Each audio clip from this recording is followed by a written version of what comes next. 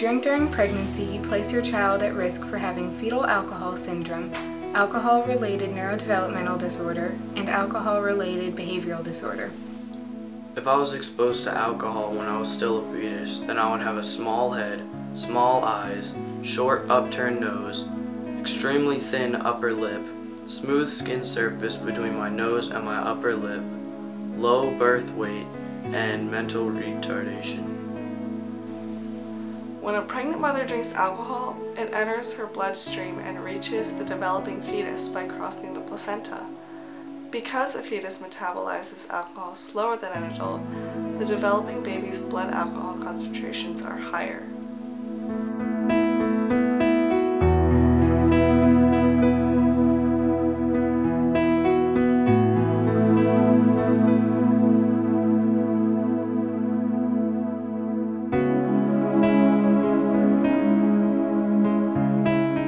Alcohol interferes with oxygen and optimal nutrition being delivered to the unborn baby's developing tissues and organs, including the brain.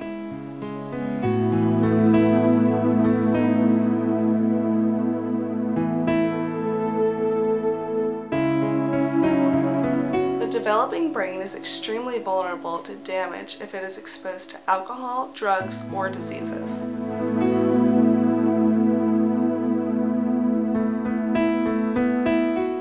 I would have poor motor skills, poor hand and eye coordination, memory, and attention problems.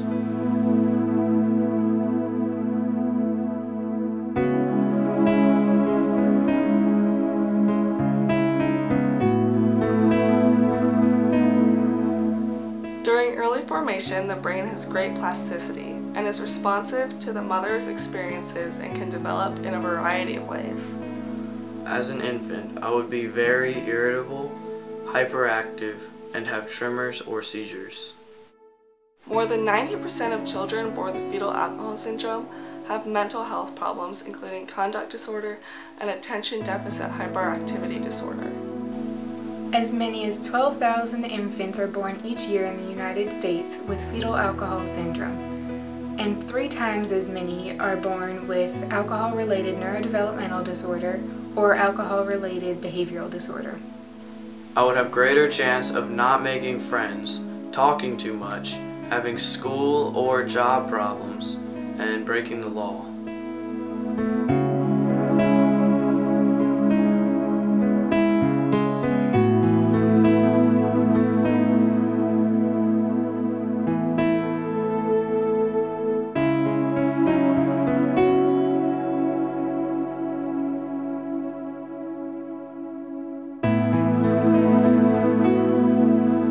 I wouldn't grow as fast before or after birth, and I would always be smaller than other children my age.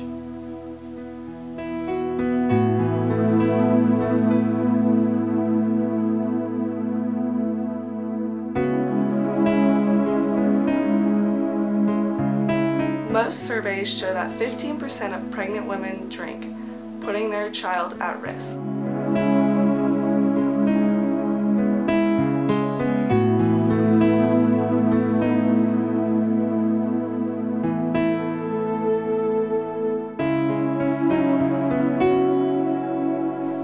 Fetal alcohol syndrome is a common yet 100% preventable cause of mental retardation. There is no cure or specific treatment for fetal alcohol syndrome. The physical defects and mental deficiencies will persist for a lifetime.